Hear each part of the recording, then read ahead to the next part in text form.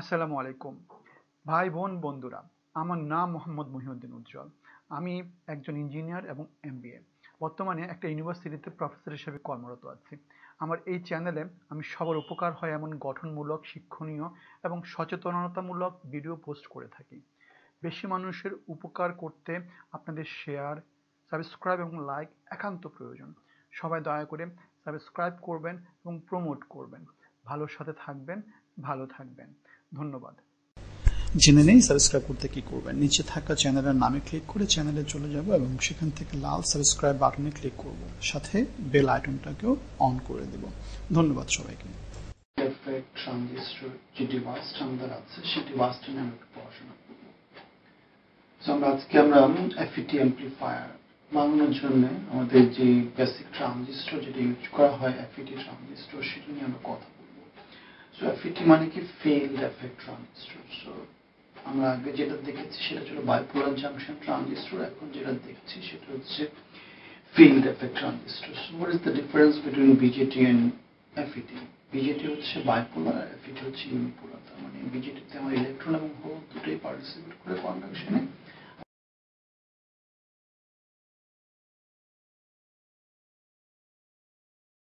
আর FET তে শুধুমাত্র electron অথবা শুধুমাত্র হোল পার্টিসিপেট করে, সেজন্য এটাকে বলা হচ্ছে ইউনিপোলার। সেজন্য এটার উপর বেস করে কখনো N চ্যানেল FET হবে অথবা P চ্যানেল FET হবে। FET এর আবার কিছু টাইপস আছে, কখনো এটাকে বলা হয় জাংশন FET, কখনো বলা হয় DMOSFET অথবা EMOSFET। সো আমরা এগুলো ধীরে ধীরে হতে দেখব। তাহলে আমরা চলে আসি যে টার্মিনালগুলো কি আছে FET তে। FET থ্রি টার্মিনাল ডিভাইস, এটার টার্মিনালগুলো হচ্ছে gate, drain and source. R BJT তে টার্মিনালগুলো ছিল কি এমিটার, বেস এবং কালেক্টর। সো আমাদের FET তে যেটা ছিল, FET তে ইউনিপোলার ডিভাইস, কখনো এটা N চ্যানেল হবে। তাহলে আমরা গেট, ড্রেন, সোর্স এর টার্মিনাল থাকে। গেটটা আমরা বুঝতেই পারছি, গেটটা কন্ট্রোল করা হয়। গেটে ভোল্টেজ দিলে গেট কন্ট্রোল, গেট হচ্ছে ডিভাইসটাকে অন অথবা অফ করে। গেটে ভোল্টেজ দিলে সে অন হবে, ভোল্টেজ না দিলে সে অফ হবে, এরকম একটা ব্যাপার। সো সেজন্য এটাকে বলা হচ্ছে ফিল্ড এফেক্ট। সো ফিল্ডের এফেক্টের উপর বেস করে সেখানে কাজ করবে, কখনো ইলেকট্রনকে অ্যাট্রাক্ট করবে, কখনো ইলেকট্রনকে রিপালস করবে। এর উপর বেস করে তার নাম কখনো হবে ডিপ্লিশন মসফেট, কখনো হবে এনহ্যান্সমেন্ট মসফেট। আবার আমাদের যে জাংশনটা হবে, জাংশনের রিভার্স বায়াসের উপর ডিপেন্ড করে তার চ্যানেলটা বড় ছোট হবে, তার উপর বেস করে তার কারেন্ট কন্ট্রোল হবে, সেটার উপর বেস করে নামটা হবে junction field effect transistor. So আমরা তাহলে পরের দিকে চলে যাচ্ছি। তাহলে ডিভাইসটা আমরা দেখি একটু, ডিভাইসটা কেমন হয়। আমরা ফার্স্ট যে ডিভাইসটা আমরা দেখবো সেই ডিভাইসটা হচ্ছে আমাদের FET। যে ডিভাইস ফার্স্ট ওয়ান সেটা হচ্ছে আমাদের জাংশন ফ্যাট। সো আমরা স্ক্রিনে যে ডিভাইসটা দেখতে পাচ্ছি FET, সেই ডিভাইসটা হচ্ছে N চ্যানেল FET। আমরা এখানে যেটা দেখতে পাই সেটা হচ্ছে মাঝখানে যে চ্যানেলটা সেটা হচ্ছে N, দুই পাশে দুটো E দেখা যাচ্ছে, যেটা হচ্ছে আমরা যখন পিতে কোনো ভোল্টেজ দেওয়া হবে না তখন ডিপ্লিশন রিজনটা সবচেয়ে মিনিমাম থাকবে, আর যখন ড্রেন এবং সোর্সে ভোল্টেজ দেওয়া হবে তখন একটা কারেন্ট ফ্লো হওয়া শুরু হবে। এখন গেটে যদি আমি রিভার্স বায়াস করে দিই তাহলে যেটা হবে PN জাংশনটা রিভার্স বায়াস হয়ে ডিপ্লিশন রিজনটা বড় হয়ে যাবে এবং আলটিমেটলি গেটটাতে মাধ্যমে চ্যানেলটা ছোট বড় মডুলেট করতে পারবো, আলটিমেটলি কারেন্টের উপর আমাদের কন্ট্রোল চলে আসবে। সো যে কোনো ডিভাইস যখন তৈরি করা হয় আমাদের we have to control its operation. So in FET, JFET, what we do control that particular current flow, which is IDS, by controlling the gate voltage, gate reverse bias voltage. So this one is N channel. So P channel যেটা হবে, P channel যেটা হবে, P channel complementary হবে, that means চ্যানেলটা P হয়ে যাবে আর গেটটা হয়ে যাবে N, ultimately everything will remain the same. So gate ভোল্টেজটা থাকে তখন যখন P channel হয়ে তখন কি হবে, গেট ভোল্টেজটা নেগেটিভ, মানে এটার অপোজিটটা হয়ে যাবে। এখানে ভোল্টেজটা কি হচ্ছে, এখানে ভোল্টেজটা দিতে হবে আমাদের নেগেটিভ, আর P channel গেটে ভোল্টেজ দিতে হবে পজিটিভ। সো এটা মনে রাখতে হবে, for N channel JFET gate voltage is negative, for P channel JFET gate voltage is positive. So আমরা এখন নেক্সট যেটা দেখতে পাই সেটা হচ্ছে কি এটা ক্যারেক্টারিস্টিক্স কার্ভ দেখানোর চেষ্টা করি। সো এটা হচ্ছে আমাদের ক্যারেক্টারিস্টিক্স কার্ভ, এই কার্ভটা। সো এই কার্ভে আমরা কি দেখতে পাচ্ছি, এই কার্ভ আমরা যেটা দেখতে পাই সেটা হচ্ছে drain versus drain output characteristics curve কি হচ্ছে, এখানে গেট ভোল্টেজ যখন 0 তখন আমাদের ড্রেন এবং যে আইডি কারেন্ট, ড্রেন ভোল্টেজ এবং আইডি কারেন্ট, সেটার রিলেশনশিপটা কিরকম, একটা সার্টেন সময় পর্যন্ত কারেন্টটা লিনিয়ার হবে, তারপর এটা স্যাচুরেশনে চলে যাবে, ঠিক আছে। আর আমরা দেখতে পাচ্ছি গেট ভোল্টেজ যখন 0 তখন ম্যাক্সিমাম কারেন্ট, গেট ভোল্টেজ বাড়তে থাকলে কারেন্টটা কমতে থাকবে, বিকজ আমরা একটু আগে বলেছি গেট ভোল্টেজ যখন থাকে না তখন চ্যানেলটা সবচেয়ে বড় থাকে, গেট ভোল্টেজ যখন বেড়ে যায় তখন চ্যানেলটা ধীরে ধীরে ছোট হতে থাকে, আলটিমেটলি কন্ট্রোলটাও এস্টাবলিশ এবং কারেন্টটাও কমতে থাকে।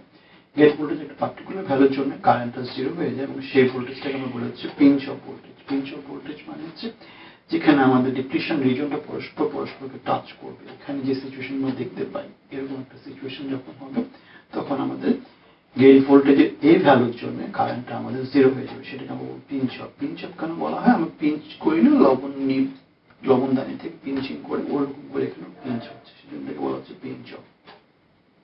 আমি সবসময় একটা কথা বলি, যে কোনো নামের মধ্যে we have to have some inside information. ওকে, আমরা এখন নেক্সট চলে আসছি হচ্ছে কমপ্লিট আউটপুট কার্ভটা দেখি। সো এখানে দেখা যাচ্ছে কমপ্লিট আউটপুট কার্ভ। সো দেখা যাচ্ছে যে এখানে গেট ভোল্টেজ 0 হলে ম্যাক্সিমাম কারেন্ট, গেট ভোল্টেজ কমতে থাকলে কারেন্টটা কমতে থাকে এবং গেট ভোল্টেজ একটা পার্টিকুলার ভ্যালু পিপি তে চলে আসলে কারেন্টটা 0 হয়ে যাচ্ছে। যেহেতু গেট ভোল্টেজ নেগেটিভ, সো আমি এখান থেকে এটা বলে দিতে পারি যে this one is an n channel JFET, n channel JFET। এখন দেখেন দুটো রিজন আছে, একটা হচ্ছে লিনিয়ার রিজন আর একটা হচ্ছে স্যাচুরেশন রিজন। লিনিয়ার রিজন কারেন্টটা ভোল্টেজের সাথে বাড়তে থাকে আর স্যাচুরেশন রিজনে কারেন্টটা ফিক্সড হয়ে যায়। সো আমরা এখন যে ডিভাইস নিয়ে কথা বললাম সেটা হচ্ছে n channel JFET।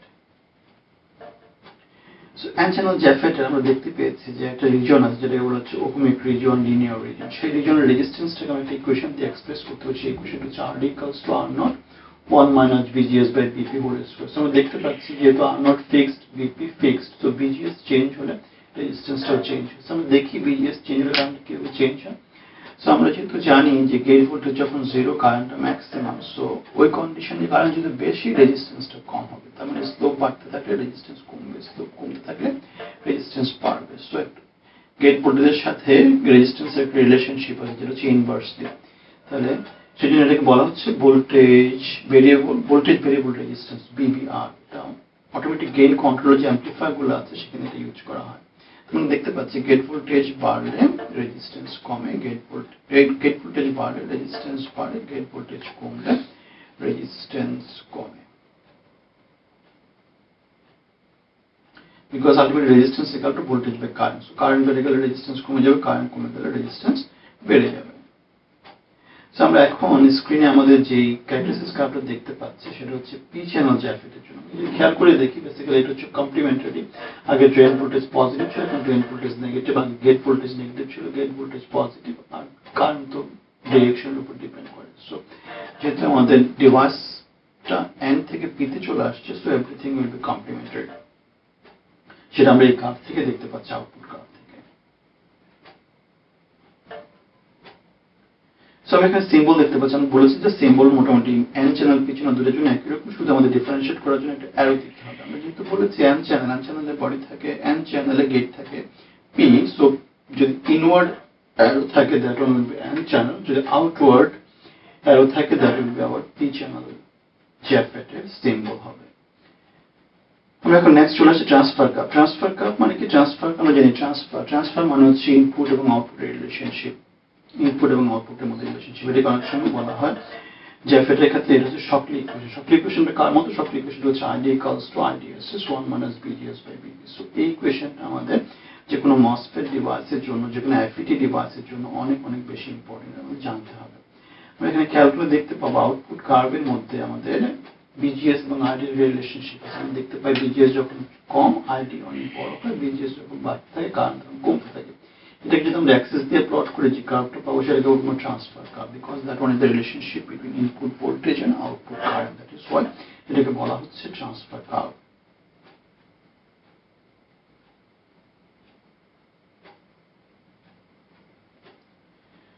ওকে, আমরা এখন নেক্সট যেটাতে চলে যাব সেটা হচ্ছে আমাদের MOSFET ডিভাইস। MOSFET ডিভাইসটা কেমন আছে? এখানে একটু খেয়াল করে দেখেন, এখানে ট্রান্সফার কার্ভ ড্র করতে বলছি।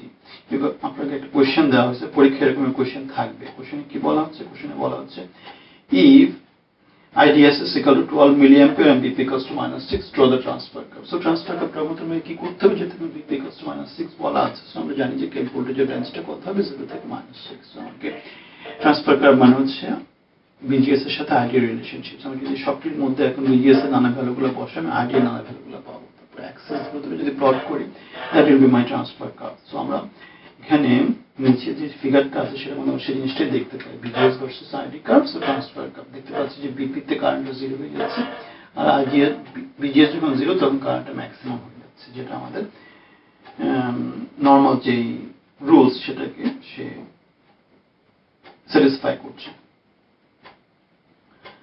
আমরা তাহলে JFET নিয়ে যা পড়ে ফেললাম। আমাদের এখানে যেটা লাগবে সেটা হচ্ছে ক্যারেক্টারিস্টিক্স কার্ভ লাগবে, আমাদের লাগবে হচ্ছে স্ট্রাকচারটা সম্পর্কে জানতে হবে, আমাদের লাগবে হচ্ছে আউটপুট ক্যারেক্টারিস্টিক্স কার্ভ এবং ট্রান্সফার কার্ভ, দুটো জিনিস আমাদের জানতে হবে। সাথে সাথে আমাদের ট্রান্সফার কার্ভটা ড্র করার জন্য যে শর্টলি ইকুয়েশন সেটা নিয়ে হালকা ম্যানিপুলেশন আমাদের জানতে হবে। আমরা নেক্সট চলে আসলাম হচ্ছে ডিপ্লিশন টাইপ মসফেট। সো নাম থেকে বোঝা যাচ্ছে ডিপ্লিশন মানে মসফেটের ক্ষেত্রে কি হয়, চ্যানেলটা খালি হতে থাকে। ডিপ্লিশন মিন্স খালি হওয়া। তার অপোজিট একটা ডিভাইস আছে যেটাকে বলা হচ্ছে এনহ্যান্সমেন্ট, যেখানে চ্যানেলটা বড় হতে থাকে। সো দুই রকমের মসফেট আছে, একটাকে বলা হচ্ছে ডিপ্লিশন টাইপ মসফেট, আর একটাকে বলা হচ্ছে এনহ্যান্সমেন্ট টাইপ মসফেট। সো আমরা এখানে তাহলে আমরা আরেকবার কনক্লুশনটা নিই। ডিপ্লিশন মানে হচ্ছে অলরেডি চ্যানেল আছে সেটা খালি হবে, আর এনহ্যান্সমেন্ট মানে হচ্ছে ওখানে কোনো চ্যানেল নাই, আমি চ্যানেল ক্রিয়েট করবো। আর এটা বেসিক্যালি কাজ করবো হচ্ছে আমাদের পজিটিভকে রিপালস করে, পজিটিভ নেগেটিভ একটাকে অ্যাট্রাক্ট করে, এই প্রিন্সিপালের উপর কাজ করবে। আমরা এখানে একটা ডিভাইস দেখতে পাচ্ছি, ডিভাইসটা আমরা দেখতে পাচ্ছি যে এন চ্যানেল পুরোটাই আছে, সাবস্ট্রেটটা হচ্ছে পি। যেহেতু এখানে চ্যানেলটা অলরেডি এক্সিস্ট করছে, এটা হচ্ছে আমাদের DMOSFET। আর যেহেতু DMOSFET ডিপ্লিশন মসফেট, যেহেতু এখানে চ্যানেলটা এন আছে, সেটা হচ্ছে এন চ্যানেল DMOSFET। সেটার মধ্যে যেটা আছে সেটা হচ্ছে মেটাল, গেটে মেটাল আছে, গেটের নিচে অক্সাইড আছে, তারপরে আছে কি সেমিকন্ডাক্টর, সেখানে এটা হচ্ছে MOS, মেটাল অক্সাইড সেমিকন্ডাক্টর, আর বাকিটা হচ্ছে field effect transistor. So these specific FETs consist of a cross-sectional view of metal, oxide and semiconductor, সেখানে বলা হচ্ছে MOSFET। এখানে চলে আসি যে এটা বায়াসটা কিভাবে হবে। সো এখানে আমাদের যেহেতু ডিপ্লিশন ক্রিয়েট করতে হবে, সো গেটে আমাদের নেগেটিভ ভোল্টেজ দিলে নেগেটিভ রিপালস করবে, যেটা আমরা এখানে দেখতে পাই। গেটে যদি আমি নেগেটিভ ভোল্টেজ দিই, নেগেটিভ ইলেকট্রনকে রিপালস করবে, চ্যানেলটা ছোট হতে থাকবে। আর চ্যানেলটা ছোট হলে চ্যানেলের উপর একটা কন্ট্রোল চলে আসবে, কারেন্টটাকে আমি কন্ট্রোল করতে পারবো।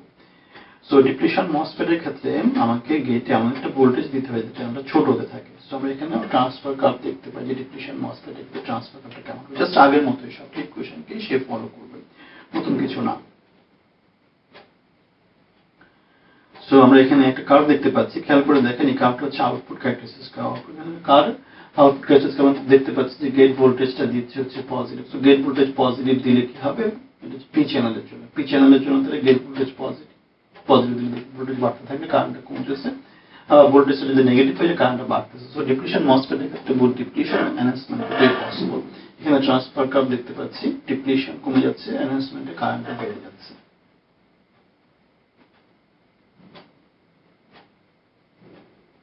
এখন চলে আসছে enhancement type MOSFET. Enhancement type মসফেটটা কি হবে, আমি বলেছি যে there should not be any channel, এখানে কোনো চ্যানেল থাকবে না। ইনিশিয়ালি আমরা ধীরে সেটাকে এনহ্যান্স করে, মানে আমরা এক্সট্রা ভোল্টেজ দিয়ে চ্যানেলটা ক্রিয়েট করবো। দেখেন সেম ডিভাইস, শুধুমাত্র এখানে যেটা নাই সেটা হচ্ছে চ্যানেলটা নাই। চ্যানেলটা যেহেতু নাম, চ্যানেলটা ক্রিয়েট করতে হবে, তাহলে আগে ছিল রিপালশন, এখন অ্যাট্রাক্ট করতে হবে। আগে একটা নেগেটিভ ভোল্টেজ দিচ্ছিল, এখন পজিটিভ ভোল্টেজ দিচ্ছে। Ultimately what will happen, positive voltage দিলে পি সাবস্ট্রেট থেকে ইলেকট্রন এসে টেনে নিয়ে আসবে, আলটিমেটলি এখানে একটা এন চ্যানেল ক্রিয়েট হবে, এবং এন চ্যানেল ক্রিয়েট হলে চ্যানেলটা তখন ফাংশনাল হবে।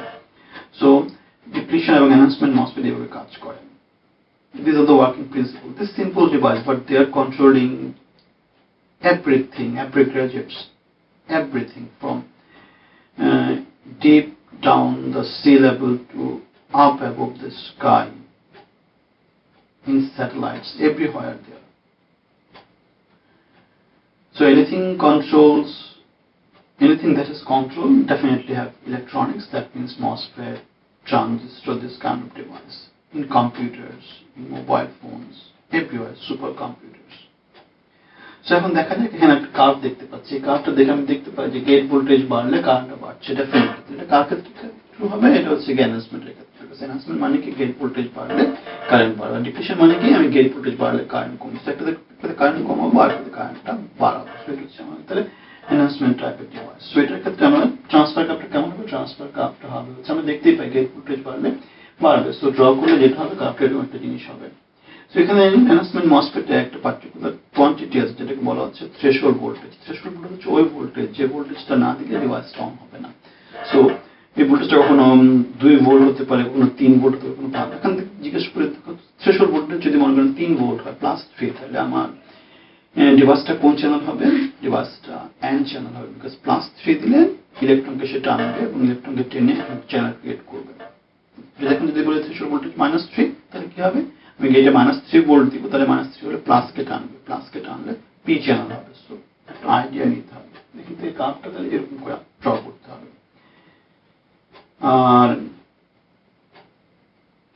আমরা এখন সিম্বল যদি দেখি, সিম্বলের ক্ষেত্রে যেটা দেখতে পাবো সেটা হচ্ছে যেহেতু ডিপ্লিশন মসফেট এর ক্ষেত্রে চ্যানেলটা কন্টিনিউয়াস থাকবে, এনহান্সমেন্টের ক্ষেত্রে কি থাকবে? কাটা কাটা থাকবে, বিকজ চ্যানেলটা কন্টিনিউয়াস না। আর আলটিমেটলি ভিতরে দিকে একটা অ্যারো দিয়ে দিলে যেটা হবে বডিটা পি, চ্যানেলটা হবে এন। সো এটা হচ্ছে তাহলে এন চ্যানেলের ক্ষেত্রে ইনওয়ার্ড সাবস্ট্রেট থেকে ইনওয়ার্ড একটা অ্যারো হবে। আর সাবস্ট্রেটের দিকে যদি একটা অ্যারো হয় সেটা হচ্ছে পি চ্যানেল, বিকজ আমাদের পি থেকে এন এর থেকে কারেন্ট ফ্লো হবে। এই তো। সো কনক্লুশন টানতে পারি, আমরা এইভাবে টানতে পারি। সো FET হচ্ছে বেসিক্যালি একটা ফিল্ড এফেক্ট ট্রানজিস্টর। এখানে ফিল্ড এফেক্ট মানে ভোল্টেজ ফিল্ড ইউজ করে গেটে এটাকে ফাংশনাল করা হয়। আর FET ডিভাইসে যে টার্মিনাল থাকে সেটা হচ্ছে গেট, ড্রেন, সোর্স। অন্যদিকে বিজেটি থাকে হচ্ছে কি এমিটার, বেস এবং কালেক্টর। আরেকটা জিনিস বলা যায় সেটা হচ্ছে কি FET ডিভাইসে যেমন NPN থাকে, বিজেটি ডিভাইসে ঠিক NPN থাকে, বাট দিস ইজ স্পেশাল কানেকশনটা একটু ডিফারেন্ট করে দেওয়া হয়েছে FET ডিভাইসে।